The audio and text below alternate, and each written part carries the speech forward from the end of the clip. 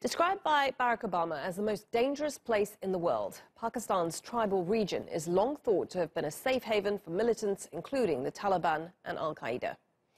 Now, this mountainous, semi-autonomous area along the border with Afghanistan is set to enter the country's mainstream after parliamentary vote incorporated it into neighbouring Khyber Pakhtunkhwa.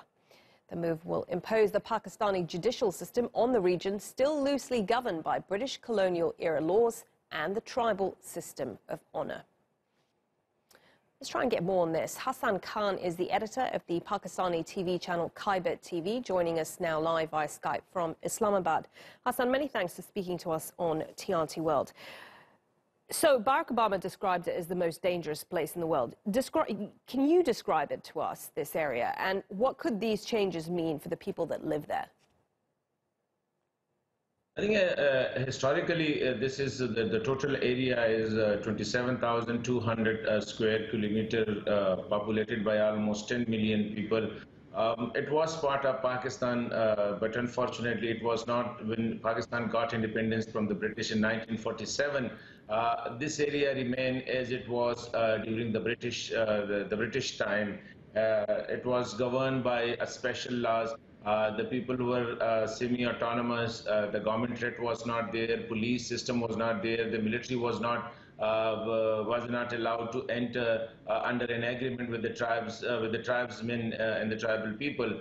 But you know, when post 9/11, the situation in Afghanistan turned, and where the NATO forces and the American forces chased the Al-Qaeda and the Taliban element in Afghanistan. So this area became almost a springboard for the insurgency in the region. Most of the Pakistani terrorists and the Afghan Taliban, they used to stay in this area because it was out of the government red.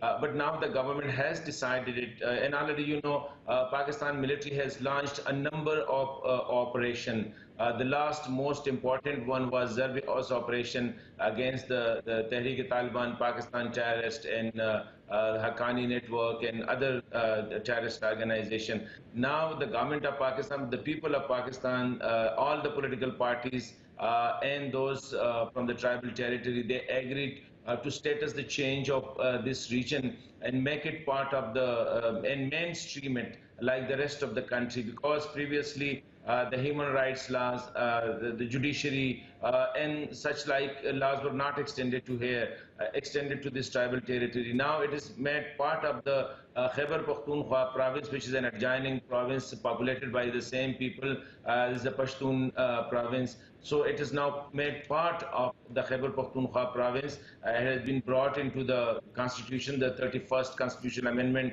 is being made. So now the regular laws, the Pakistani regular laws are to be extended very soon, because yesterday the Senate...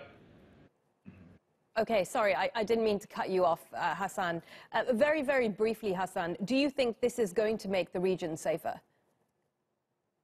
I think definitely it is a big historic political decision ever taken by the Pakistani parliament. And I think now the government threat will be extended beyond up to the Afghan borders. It will be a proper policing system will be established, courts will be established, the Pakistan administration, the civil administration will be extended. Now the area will be governed like it will not be regulated. It will be governed by the normal laws.